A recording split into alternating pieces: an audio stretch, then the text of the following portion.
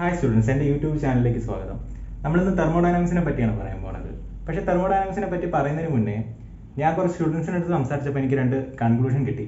ആ കൺക്ലൂഷൻ എന്താണെന്ന് ഞാൻ നിങ്ങളുടെ അടുത്തൊരു രീതിയിൽ ഷെയർ ചെയ്യുക. അത് എത്രത്തോളം ശരിയാണ് തെറ്റാണെന്നുള്ളത് നിങ്ങൾ കമൻറ്റിൽ പറയുകയോ അല്ലെങ്കിൽ എങ്ങനെയെങ്കിലും നിങ്ങളുടെ ഒരു അഭിപ്രായം പറഞ്ഞാൽ നല്ലതായിരിക്കും. അതിൽ ആദ്യത്തെ കൺക്ലൂഷൻ എന്ന് പറഞ്ഞു കഴിഞ്ഞാൽ, നമ്മളെ കൊച്ചു ക്ലാസ്സുകളിൽ നമ്മൾ ഹിന്ദി പഠിക്കും, നമ്മൾ ഇംഗ്ലീഷ് പഠിക്കും. ഈ ഹിന്ദിയും ഇംഗ്ലീഷും നമ്മൾ 8ാം ക്ലാസ് വരെ അല്ലെങ്കിൽ 10ാം ക്ലാസ് വരെ അല്ലെങ്കിൽ 12 ക്ലാസ് വരെ പോട്ട് മിനിമം 8ാം ക്ലാസ് വരെ പഠിക്കും. പക്ഷെ മലയാളം നമ്മൾ സ്കൂളിൽ പോണതിന് മുന്നേ നമ്മളത് സംസാരിച്ചു തുടങ്ങും. അതായത് നമ്മളൊരു കാര്യം പഠിക്കാൻ നോക്കുന്നു, ഇവിടെ നമ്മളൊരു കാര്യം മനസ്സിലാക്കാൻ നോക്കുന്നു. അതുകൊണ്ട് തന്നെ നമുക്ക് ഈ ഭാഷ നാളെ നമ്മളൊരു സ്ഥലത്ത് ചെന്ന് കഴിഞ്ഞാൽ നമുക്ക് പെട്ടെന്ന് ഒരാൾ ഹിന്ദി സംസാരിക്കുന്ന ഒരു സ്ഥലത്ത് ചെന്ന് കഴിഞ്ഞാൽ നമുക്കിത് ഉപയോഗിക്കാൻ പറ്റത്തില്ല. കാരണം നമുക്ക് ഇതിൻ്റെ കറക്റ്റ് മീനിങ് അറിയാത്തത് കൊണ്ടായിരിക്കാം, അല്ലെങ്കിൽ നമുക്ക് ഇതിനകത്തൊരു കോൺഫിഡൻസ് ഇല്ല. കാരണം നമ്മളിത് പഠിക്കുകയോ ചെയ്തേ. പക്ഷെ ഇവിടെ എന്തുവാ, നമ്മൾ പുതിയൊരാളടുത്ത് ചെന്ന് നമ്മൾ മലയാളം സംസാരിക്കാന്ന് വെച്ച് കഴിഞ്ഞാൽ നമുക്കത് കോൺഫിഡൻസോടെ സംസാരിക്കാൻ പറ്റും, ഫ്ലുവൻ്റായിട്ട് സംസാരിക്കാൻ പറ്റും, നമുക്കത് അപ്ലൈ ചെയ്യാൻ പറ്റും. അതിനർത്ഥം എന്ന് പറഞ്ഞു കഴിഞ്ഞാൽ ഈ തിയറീസ്, തെർമോഡൈനാമിക്സിൻ്റെ തിയറി ആയാലും വേറെ ഏത് സബ്ജക്റ്റിൻ്റെ തിയറി ആയാലും, നമ്മൾ തിയറി ജസ്റ്റ് 8 കൊല്ലം പഠിച്ചൊരു കാര്യം നമ്മളെ കൊണ്ട് അപ്ലൈ ചെയ്യാൻ പറ്റുന്നില്ല. അപ്പോൾ 2-3 കൊല്ലം അല്ലെങ്കിൽ 1 കൊല്ലം പഠിച്ച +1 ടോപ്പിക്കോ +2 ടോപ്പിക്കോ എന്തുകൊണ്ട് നമുക്ക് എൻട്രൻസിന് അപ്ലൈ ചെയ്യാൻ പറ്റുന്നില്ല? അതിൻ്റെ കാരണം എന്ന് വെച്ച് കഴിഞ്ഞാൽ നമ്മളത് പഠിക്കുകയോ ചെയ്തേ, നമ്മളത് മനസ്സിലാക്കി വെക്കുകയോ ചെയ്തിട്ടില്ല. മനസ്സിലാക്കി കഴിഞ്ഞ് കഴിഞ്ഞാൽ നമുക്കത് അപ്ലൈ ചെയ്യാൻ പറ്റും. അപ്പോൾ നമ്മൾ കാര്യങ്ങൾ മനസ്സിലാക്കി മുന്നോട്ട് പോകണം എന്നൊരു കൺസെപ്റ്റിലാണ് ഞാൻ ഈ വീഡിയോസ് എല്ലാം ചെയ്യാൻ ഉദ്ദേശിക്കുന്നത്. രണ്ടാമത്തെ പോയിന്റ് എന്ന് പറഞ്ഞു കഴിഞ്ഞാൽ, നമുക്കൊരു ബിൽഡിങ്ങിൻ്റെ ടോപ്പിലോട്ട് പോകണം. ആദ്യത്തെ കേസിൽ നമുക്ക് കുറേ കുഞ്ഞു സ്റ്റെപ്സ് ഉണ്ട്. രണ്ടാമത്തെ കേസിൽ സ്റ്റെപ്പ് കുറച്ചുകൂടി ബിഗറായി. മൂന്നാമത്തെ കേസിൽ നമ്മൾ ഒറ്റ വലിയ സ്റ്റെപ്പ് എടുത്ത് വെച്ചു. ഇവിടെ നമുക്ക് കുഞ്ഞു സിമ്പിൾ സ്റ്റെപ്പ് എഫേർട്ട് ഇല്ലാതെ കയറി പോവാം. പക്ഷെ ഇവിടെ സ്റ്റെപ്സിൻ്റെ എണ്ണം കുറഞ്ഞു. അപ്പം നമുക്ക് ഓരോ സ്റ്റെപ്പും ടഫറായി. ഇവിടെ നമുക്കത് ഇമ്പോസിബിൾ എന്നുള്ള രീതിയിലായി. അതായത് വലിയൊരു കാര്യം, കോംപ്ലക്സ് ആയിട്ടുള്ള കാര്യം നമ്മളത് കുഞ്ഞു സ്റ്റെപ്സ് ആയിട്ട് ബ്രേക്ക് ഡൗൺ ചെയ്ത് ഓരോന്നും ഓർഡറിൽ പഠിച്ചു കഴിഞ്ഞാൽ നമുക്കത് അപ്ലൈ ചെയ്യാൻ പറ്റും, നമ്മളത് നല്ലപോലെ മനസ്സിലാക്കുകയും ചെയ്യും.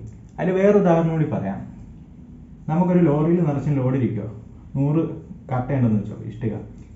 നമ്മൾ ഇതിൽ നിന്ന് 5 കട്ട വെച്ച് എടുത്തു കഴിഞ്ഞാൽ നമ്മൾ 20 ട്രിപ്പിൽ ഇത് കാലിയാക്കും.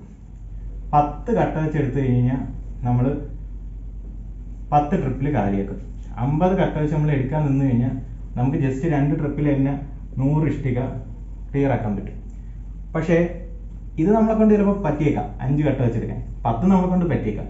പക്ഷെ നമ്മൾ ഓരോ കുഞ്ഞു സ്റ്റെപ്പുകളും നമ്മൾ പെട്ടെന്ന് പരിപാടി തീർക്കാൻ, അതായത് പെട്ടെന്ന് കാര്യം നടത്താൻ നമ്മൾ നമ്മുടെ ഓരോ സ്റ്റെപ്പും വലുതാക്കി കഴിഞ്ഞ് കഴിഞ്ഞാൽ നമുക്ക് ഒരു പോയിന്റിലെത്തുമ്പോൾ ഇമ്പോസിബിൾ ആയിട്ട് വരും. അപ്പോൾ ഏതൊരു കാര്യം നമ്മൾ പഠിക്കുമ്പോഴും നമ്മളത് ചെറിയ ടോപ്പിക്കിലോട്ട് മാറ്റിയിട്ട് സിമ്പിളായിട്ട് പഠിച്ചെടുത്ത് കഴിഞ്ഞാൽ നമുക്കത് മനസ്സിലാവുകയും ചെയ്യും, കൺസെപ്റ്റ് അറിയുകയും ചെയ്യും. അപ്പോൾ ഈ 2 കാര്യങ്ങൾ ഉദ്ദേശിച്ചാണ് ഞാൻ എൻ്റെ എല്ലാ വീഡിയോസും മുന്നോട്ട് കൊണ്ടുപോകാൻ തീരുമാനിച്ചിരിക്കുന്നത്. ഇനി നമ്മൾ തെർമോഡൈനാമിക്സ് എന്താണെന്ന് ആദ്യം മനസ്സിലാക്കണം. തെർമോഡൈനാമിക്സ് എന്താണെന്ന് പറഞ്ഞു കഴിഞ്ഞാൽ, രാവിലെ നമ്മളൊരു ചായ കുടിക്കാൻ ഒരു ഗ്ലാസ് ചായ എടുത്ത് വെച്ചു. ഇവിടെ ഒരു ഗ്ലാസ് ചായ എടുത്ത് വെച്ചു. ഈ ചായ നല്ല ചൂട് ചായ എടുത്ത് നമ്മൾ വെച്ചിട്ട് കുറച്ച് നേരം കഴിഞ്ഞ് പുറത്തോട്ട് പോയി തിരിച്ചു വന്നപ്പോഴത്തേക്കും നമ്മളെ ചായ, നേരത്തെ നമ്മൾ തിളച്ച ചായ എടുത്തേ, ചായയുടെ ടെമ്പറേച്ചർ 80 ഡിഗ്രി സെൽഷ്യസ് ഉള്ള ചായ എന്ന് വെച്ചു. ഈ ചായ കുറച്ച് സമയം കഴിഞ്ഞപ്പോഴത്തേക്കും നമ്മളെ room temperature 32 degree Celsius റൂമിനുണ്ടെങ്കിൽ 32 degree Celsius ചായക്ക് വരും. അതായത് നമ്മളെ ചായക്കകത്തുള്ള ചൂട് സറൗണ്ടിങ്സ് എന്ന് പറഞ്ഞു കഴിഞ്ഞാൽ നമ്മുടെ അന്തരീക്ഷത്തിലോട്ട് അത് പോയി. അപ്പം നമ്മളെ ചായയുടെ കണ്ടീഷൻ, നേരത്തെ നമ്മളുടെ ചായക്ക് ഒരു ടെമ്പറേച്ചർ ഉണ്ടായിരുന്നു, 80 ഡിഗ്രി സെൽഷ്യസ് ചൂടുണ്ടായിരുന്നു. നമ്മൾ ചായയുടെ കണ്ടീഷൻ വെച്ച് പറയുകയാണെങ്കിൽ നമ്മുടെ ചായക്ക് ഇത്ര വോളിയം ഉണ്ടായിരുന്നു. അതായത് ഇത്രയും വോളിയം നമ്മളെടുത്ത് വെച്ച ഗ്ലാസ് ഓഫ് ടീക്ക് ഉണ്ടായിരുന്നു. അപ്പോൾ അതിനൊരു വോളിയം ഉണ്ടായിരുന്നു, അതിനൊരു പ്രഷർ ഉണ്ടായിരുന്നു. കുറച്ച് സമയം കഴിഞ്ഞപ്പോഴത്തേക്കും വോളിയത്തിന് വേറെ ചേഞ്ച് ഒന്നും വലുതായിട്ടില്ല. അതുകൊണ്ട് വോളിയം നമുക്ക് വോളിയായിട്ട് എടുക്കാം. ടെമ്പറേച്ചർ എന്തുമായി?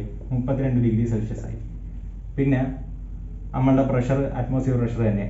പ്രഷറിൻ്റെ കാര്യം നിങ്ങളിപ്പോൾ ചിന്തിക്കേണ്ട, അതൊക്കെ ഡീറ്റെയിൽ ആയിട്ട് പറയും. പക്ഷേ ഈ ഒരു കണ്ടീഷൻ നോക്കുക, നമ്മളുടെ ചായയിൽ നിന്നുള്ളതിന് ചൂട് പുറത്തോട്ട് പോയി. അപ്പം നമ്മൾ തെർമോഡൈനാമിക്സ് നമ്മൾ എന്താ ചെയ്യുന്നത് പറഞ്ഞാൽ, നമ്മൾ ഏതൊരു സംഭവത്തിനെ വെച്ചാണോ പഠിക്കുന്നത്, അതായത് നമ്മൾ ഈ ഗ്ലാസ് ഇരിക്കുന്ന ടീയെ പറ്റിയാണ് പഠിക്കുന്നതെങ്കിൽ ഇതാണ് നമ്മളുടെ സിസ്റ്റം. അപ്പം ഈ സിസ്റ്റത്തിന്റെ ഇനീഷ്യൽ സ്റ്റേറ്റും കുറച്ച് സമയം കഴിഞ്ഞിട്ട് അതിന് വന്ന ഫൈനൽ സ്റ്റേറ്റും മാത്രം നമ്മൾ തെർമോഡൈനാമിക്സിനകത്ത് നോക്കത്തുള്ളൂ. അത് കഴിഞ്ഞിട്ട് രണ്ടാമത്തെ പാർട്ട് ഈ ഹീറ്റ് എങ്ങനെ പോയി, അത് കണ്ടക്ഷൻ ആവാം, കൺവെക്ഷൻ ആവാം, റേഡിയേഷൻ ആവാം, അല്ലെങ്കിൽ എത്ര ടൈം കൊണ്ട് ചൂട് പോയി, അല്ലെങ്കിൽ എത്ര ക്വാണ്ടിറ്റി വെച്ചാണ് ഹീറ്റ് പോയത് എന്നുള്ളത്. അതായത് നമ്മളുടെ സിസ്റ്റം ഒരു സ്റ്റേറ്റിൽ നിന്നും, ഒരു സ്റ്റേറ്റ് എന്ന് പറഞ്ഞു കഴിഞ്ഞാൽ ഒരു കണ്ടീഷൻ, അല്ലെങ്കിൽ അതിൻ്റെ ആദ്യത്തെ സ്റ്റേറ്റ്, അതിൻ്റെ ടെമ്പറേച്ചർ T80°C നിന്ന് അത് തണുത്തപ്പോൾ ഉള്ള ഫൈനൽ ആയിട്ടുള്ള അതിൻ്റെ കണ്ടീഷൻ മാത്രമേ നമ്മൾ പറയുന്നുള്ളൂ തെർമോഡൈനാമിക്സിനകത്ത്. ഹീറ്റ് ട്രാൻസ്ഫർ എന്ന് പറയുമ്പോഴത്തേക്കും ആ മോഡ് ഓഫ് ഹീറ്റ് ട്രാൻസ്ഫർ, എങ്ങനെ ആ ഹീറ്റ് പോയി എന്നുള്ളതാണ് നമ്മൾ ഹീറ്റ് ട്രാൻസ്ഫർ വെച്ച് പഠിക്കുന്നത്. അപ്പോൾ ആദ്യം നമ്മൾ ഹീറ്റ് ട്രാൻസ്ഫർ രണ്ടാമതേ പഠിക്കുന്നുള്ളൂ. തെർമോഡൈനാമിക്സ് നമ്മൾ ആദ്യം പഠിച്ചു തീർത്തിട്ട് നമ്മൾ അതിൻ്റെ ബാലൻസ് ആയിട്ട് ഹീറ്റ് ട്രാൻസ്ഫർ ആണ് നോക്കാൻ പോകുന്നത്. തെർമോഡൈനാമിക്സിനകത്ത് നമുക്ക് ബേസിക് ആയിട്ട് വേണ്ട കാര്യങ്ങളെന്ന് പറഞ്ഞു കഴിഞ്ഞാൽ സിസ്റ്റം, സറൗണ്ടിങ്സ്, ബൗണ്ടറി. നേരത്തെ ഞാൻ പറഞ്ഞ കേസിൽ നമ്മളൊരു ഗ്ലാസ് ചായയാണ് എടുത്ത് വെച്ചെന്ന് വെച്ചോ. ഈ ചായയെ പറ്റിയല്ലേ നമ്മൾ പഠിക്കുന്നത്, അതായത് നമ്മൾ എന്തിനെ പറ്റിയാണോ നമ്മൾ പഠിക്കുന്നത് ആ സംഭവമാണ് നമ്മളുടെ സിസ്റ്റം എന്ന് പറയുന്നത്. ഇപ്പോൾ ഒരു ബോട്ടിലിനകത്തൊരു വാട്ടർ, അല്ലെങ്കിൽ ഒരു കണ്ടെയ്നറിനകത്തൊരു കുറച്ച് വാട്ടർ എടുത്ത് വെച്ച് കഴിഞ്ഞാൽ ഇതിനെയാണ് നമ്മൾ സിസ്റ്റം എന്ന് പറയുന്നത്. കാരണം നമ്മൾ എന്തിനെ പറ്റിയാണോ നമ്മൾ ഇൻവെസ്റ്റിഗേഷൻ നടത്തുന്നത് അല്ലെങ്കിൽ സ്റ്റഡി നടത്തുന്നത്, അതാണ് നമ്മളുടെ സിസ്റ്റം.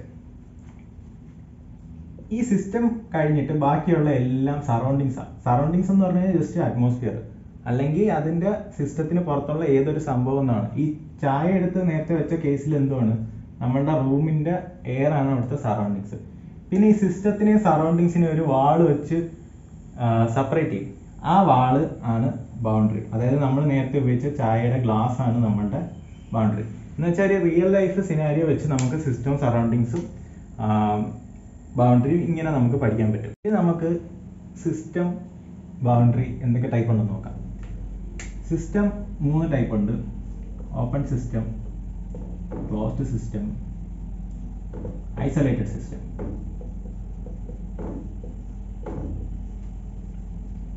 ഈ ഓപ്പൺ സിസ്റ്റം എന്ന് പറയുമ്പോഴത്തേക്കും ഇതിനകത്ത് മാസ് ഫ്ലോയും ഉണ്ട്, എനർജി ഫ്ലോയും ഉണ്ട്. അത് സിമ്പിളായിട്ട് പറഞ്ഞു കഴിഞ്ഞാൽ നമ്മളൊരു വെസലിനകത്ത് വാട്ടർ ബോയിൽ ചെയ്യുന്നു, അതായത് നമ്മൾ ഗ്യാസ് സ്റ്റവിൽ ഒരു പാത്രത്തിനകത്ത് വെള്ളം വെച്ച് ബോയിൽ ചെയ്യുന്നു. നമ്മൾ ഈ വാട്ടറിൻ്റെ മോൾ ഭാഗം തുറന്നു വെച്ചേക്കും. അപ്പം ഗ്രാജുവലി ഹീറ്റ്, അതായത് ഹീറ്റ് എന്ന് പറഞ്ഞാൽ ചൂട് ഇതിനകത്തോട്ട് കയറുന്നുണ്ട്. അതായത് എനർജി ഇൻട്രാക്ഷൻ ഉണ്ട്. ഹീറ്റ് എന്ന് വെച്ചാൽ എനർജിയാണ്. പിന്നെ നമ്മളെ വാട്ടർ വേപ്പറായി പോകുന്നുണ്ട്. കുറച്ച് നേരം കഴിയുമ്പോൾ വെള്ളത്തിൻ്റെ അളവ് കുറയും. അപ്പോൾ ഇതിനകത്ത് എന്തോ മാസ് ഇൻട്രാക്ഷൻ ഉണ്ട്. മാസ് ഇൻട്രാക്ഷൻ ജസ്റ്റ് വേറൊന്നും അല്ല. മാസ് ഇൻട്രാക്ഷൻ എന്ന് വെച്ചാൽ ഒന്നുകിൽ മാസ് ഇതിനകത്തോട്ട് കയറുന്നുണ്ട്, അല്ലെങ്കിൽ നമ്മുടെ സിസ്റ്റത്തിലോട്ട് മാസ് പോകുന്നുണ്ട്. ഹീറ്റ് ഇൻട്രാക്ഷൻ അല്ലെങ്കിൽ എനർജി ഇൻട്രാക്ഷൻ എന്ന് പറഞ്ഞു കഴിഞ്ഞാൽ ഒന്നെങ്കിൽ ചൂട് ഇവിടുന്ന് പോകുന്നുണ്ട്. നേരത്തെ നമ്മൾ ചായയുടെ കേസ് പറഞ്ഞപ്പോൾ ചൂട് ഗ്ലാസ്സിൽ നിന്ന് പൊക്കോണ്ടായിരുന്നത്. ഗ്യാസിൽ വെച്ച ഈ കേസിൽ എന്തുവാ, ചൂട് ഇതിലോട്ട് കയറുക. അതായത് ഒരു സിസ്റ്റത്തിനകത്ത് എനർജി ഇൻട്രാക്ഷനും മാസ് ഇൻട്രാക്ഷനും ഉള്ളൊരു സിസ്റ്റം ആയിരിക്കും ഓപ്പൺ സിസ്റ്റം. അതിന് എക്സാമ്പിൾ നമ്മളൊരു ഓപ്പൺ കണ്ടെയ്നറിനകത്ത് വാട്ടർ ബോയിൽ ചെയ്യുന്നത്. ഇനി രണ്ടാമത്തെ type system closed system. Closed system എന്ന് പറഞ്ഞു കഴിഞ്ഞാൽ അതിനകത്ത് എനർജി ഇൻട്രാക്ഷൻ മാത്രമേ ഉള്ളൂ, മാസ് ഇൻട്രാക്ഷൻ ഇല്ല. അതായത് നമ്മളിപ്പോൾ ഒരു പാത്രത്തിനകത്ത് നമ്മൾ ചൂടായിട്ടിരിക്കുന്ന വെള്ളം തിളപ്പിച്ച് വെച്ചെന്ന് വെച്ചു, എന്നിട്ട് നമ്മൾ അതിൻ്റെ മൂടി അടച്ചു വെച്ച്. അപ്പോൾ കുറച്ച് നേരം കഴിയുമ്പോഴത്തേക്കും 100°C തിളച്ചിരുന്ന വെള്ളം കുറേ സമയം കഴിയുമ്പോഴത്തേക്കും നമ്മളെ റൂം ടെമ്പറേച്ചറിൽ അത്ര എത്തി. ഇനി ഇതിനകത്ത് മാസ് പോവുമോ ഇല്ലയെന്നറിയാൻ വേറെ ഒന്നും നോക്കണ്ട. നമ്മുടെ വീട്ടിൽ വെള്ളം തിളപ്പിച്ച് വെച്ചതിന് ശേഷം നമ്മൾ കുറേ നേരം കഴിയുമ്പോൾ നമ്മൾ വാട്ടർ ഡ്രോപ്ലെറ്റ്സ് നമ്മൾ അടപ്പ് തുറക്കുമ്പോൾ കണ്ടിട്ടില്ലേ? അതായത് ഇതിനകത്ത് നിന്ന് പോകാൻ ശ്രമിച്ച വാട്ടർ എല്ലാം ഇതിൽ തന്നെ സ്റ്റോർഡാണ്. അതായത് എങ്ങും പോയിട്ടില്ല, കണ്ടൻസ് ചെയ്ത് ഇതിനകത്ത് തന്നെ വീണിരിക്കും. അത് നമ്മുടെ വീട്ടിൽ കാണുന്ന ഒരു ജസ്റ്റ് എക്സാമ്പിൾ വെച്ച് തന്നെ റിലേറ്റ് ചെയ്താൽ മതി. അതായത് ഇതിൽ നിന്ന് വാട്ടർ എങ്ങും പോണില്ല. അതായത് ക്ലോസ്ഡ് സിസ്റ്റത്തിനകത്ത് മാസ് ഫ്ലോ ഇല്ല. അതായത് ഇതിനകത്തുള്ള വാട്ടർ മോളിക്യൂൾ ആണെങ്കിലും ആ സിസ്റ്റത്തിലുള്ള മാസ് എന്താണെങ്കിലും അത് പുറത്തോട്ട് പോകണില്ല. പക്ഷെ എനർജി ഇൻട്രാക്ഷൻ വയ്ക്കും. എനർജി ഇൻട്രാക്ഷൻ വരുന്നു എന്ന് പറഞ്ഞു കഴിഞ്ഞാൽ നമ്മളൊരു തിളച്ച വെള്ളം എടുത്ത് അടച്ചു വെച്ച് കഴിഞ്ഞാൽ അതിൻ്റെ ചൂട് ഗ്രാജുവലി പോകും. അല്ലെങ്കിൽ നമ്മൾ ഫ്രിഡ്ജിൽ നിന്ന് എടുത്ത് തണുത്ത ഒരു ഗ്ലാസ് വെള്ളം എടുത്ത് അടച്ചു വെച്ചിരുന്നാൽ എന്ത് ചെയ്യും, കുറച്ച് നേരം കഴിയുമ്പോൾ അത് റൂം ടെമ്പറേച്ചറിലാകുമ്പോൾ ചൂട് പുറത്തുനിന്ന് കയറി അതിൻ്റെ ടെമ്പറേച്ചർ റൈസ് ചെയ്യും. അതായത് കോൾഡ് വാട്ടർ നമ്മളൊരു വെസലിനകത്ത് എടുത്ത് അടച്ചു വെച്ച് കഴിഞ്ഞാൽ അതിൻ്റെ ടെമ്പറേച്ചർ കൂടാൻ കാരണം അതിനകത്ത് ഹീറ്റ് കയറുന്നതും ചൂടുവെള്ളം നമ്മൾ അടച്ചു വെക്കുമ്പോൾ അതിൻ്റെ ടെമ്പറേച്ചർ പോകാൻ കാര്യം അതിൻ്റെ ഹീറ്റ് പുറത്തോട്ട് പോകുന്നത്. ഇനി ഐസൊലേറ്റഡ് സിസ്റ്റം. ഐസൊലേറ്റഡ് സിസ്റ്റം എന്ന് പറഞ്ഞു കഴിഞ്ഞാൽ നമ്മൾ വെള്ളമൊക്കെ കുടിക്കാൻ ഉപയോഗിക്കുന്ന ഫ്ലാസ്ക്, തെർമോസ് ഫ്ലാസ്ക്, അത് നിയർലി ഐസൊലേറ്റഡ് സിസ്റ്റം. കാരണം യഥാർത്ഥത്തിൽ ഒരു ഐസൊലേറ്റഡ് സിസ്റ്റം ഒട്ടും പോസിബിൾ അല്ല. പക്ഷെ അതിനോട് നിയർ ആയിട്ടിരിക്കുന്നത് കൊണ്ടാണ് നമ്മൾ ഐസൊലേറ്റഡ് സിസ്റ്റം എന്ന് പറയുന്നത്. അതായത് ഒരു 2-3 ദിവസം അതിനകത്ത് ചൂട് നിൽക്കും.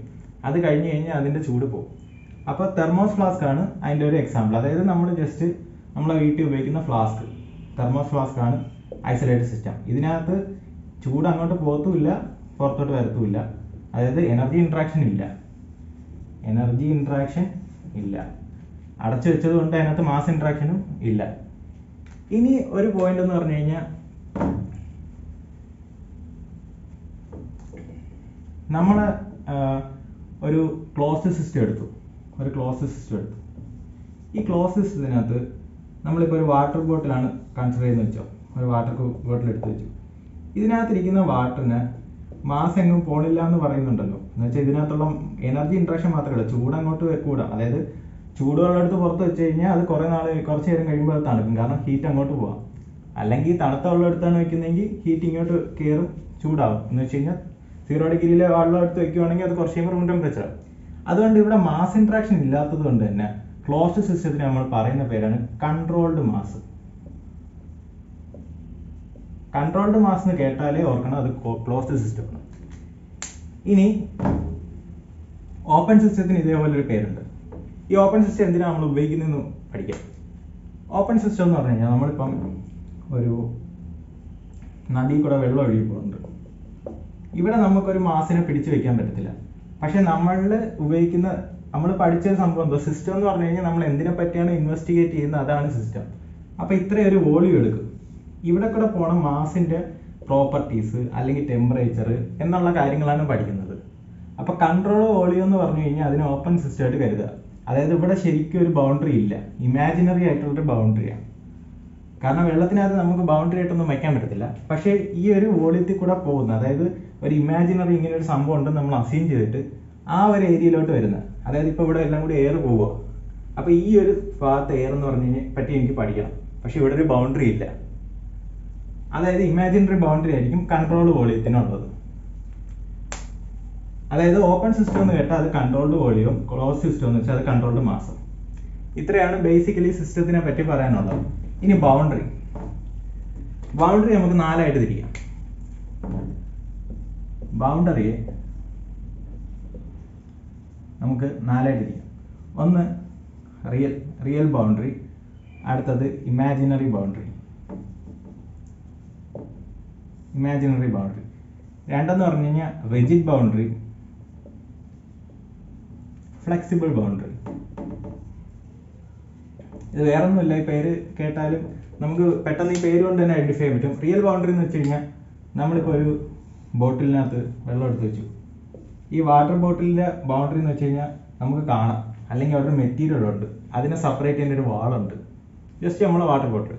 പക്ഷെ ഇമാജിനറി ബൗണ്ടറി എന്ന് പറഞ്ഞു കഴിഞ്ഞാൽ ഞാൻ നേരത്തെ പറഞ്ഞ കേസിൽ ഒരു റിവറിനകത്ത് ഇത്രയും സ്ഥലത്തെ ഫ്ലോയെ പറ്റി നമ്മൾ പഠിക്കുക.